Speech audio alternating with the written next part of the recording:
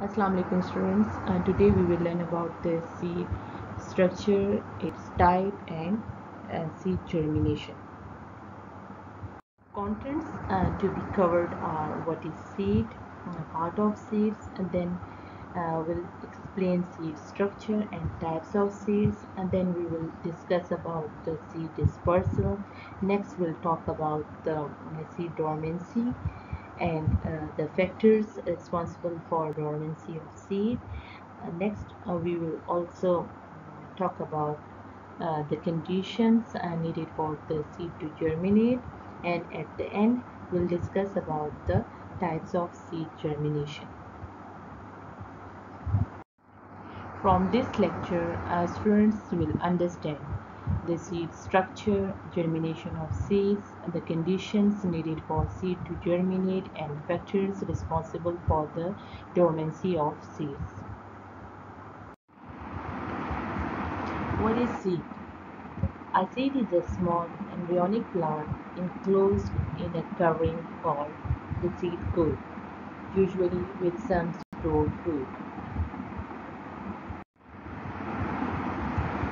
Actually, a seed contains an embryo or tiny living plant, stored food and seed coat. The stored food, which may be in the form of carbohydrate, fat and protein, nourishes the young plant from the time it starts to grow until it can produce its own food by photosynthesis.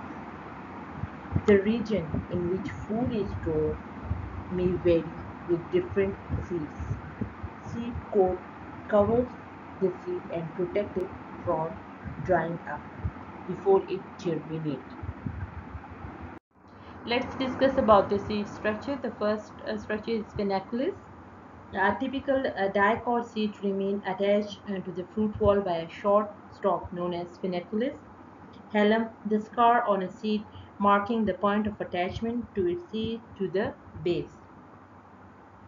Micropyle, it is a tiny body that is situated close to the hilum.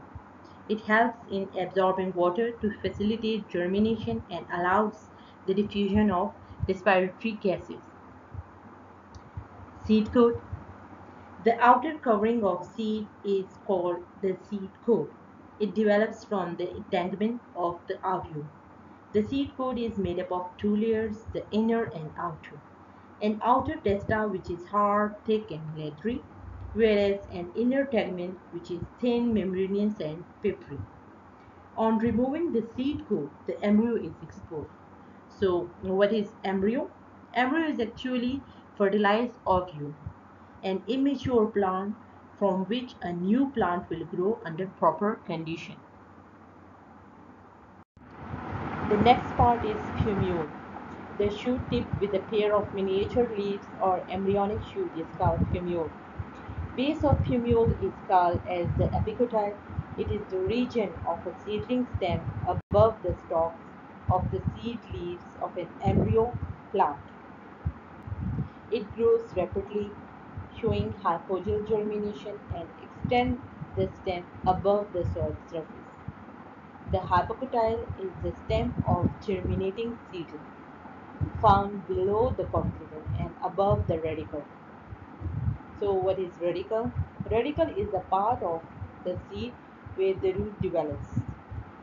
The fumule, epicotyle, hypocotyle and the radicle form the embryonic axis, or we call it tegum. Thus the embryonic axis and the cotyledon together constitute the embryo or the baby plant, which is the essential part of a seed. Next part is cotyledon. Cotyledon is the first leaf that germinates. It is filled with stored food that the plant uses before photosynthesis. Remember, the number of cotyledon present is one of the most important features used by botanists to classify the flowering plants. Species with one cotyledon are called monocots, while plants with two embryonic leaves are called dicots. There are two types of seeds, endospermic seeds and non-endospermic seeds. Endospermic seeds are those that have an endosperm in the mature seed. It is fleshy, oily, surrounds the embryo, and functions as the sole food storage organ. Inside the seed coat, a thin and papery cotyledon is present. Monocot plants have endospermic seeds. Examples are maize, wheat, etc. Next type is non-endospermic seed.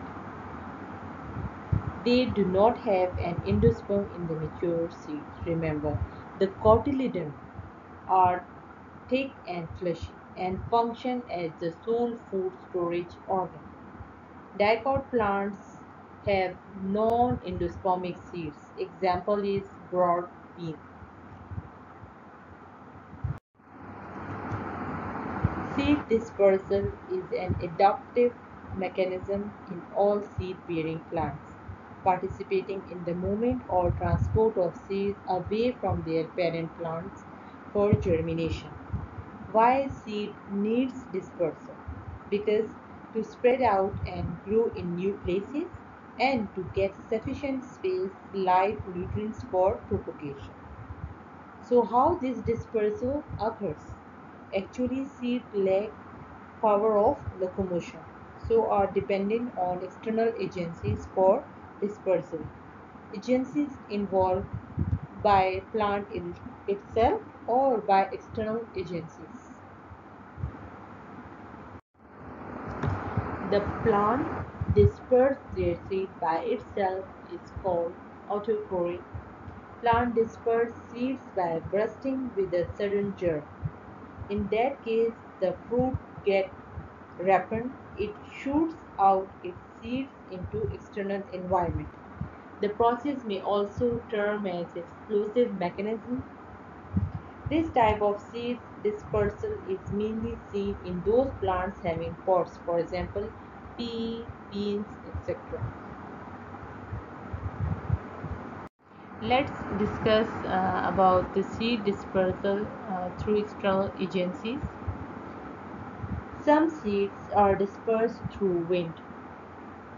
These seeds have wing-like structure that increase their surface area or are extremely light and hence flow away the wind.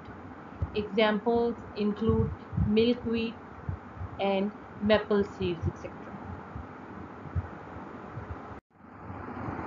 Some seeds are dispersed by water. These fruits or seeds usually develop floating ability in form of spongy or a porous or fibrous outer coat. Example, coconut. There are different ways in which animals and birds disperse the seeds. These are spiny seeds with hook you can see in the picture. They get attached to the body of animals and are carried to distant places. Example, xanthium and urania.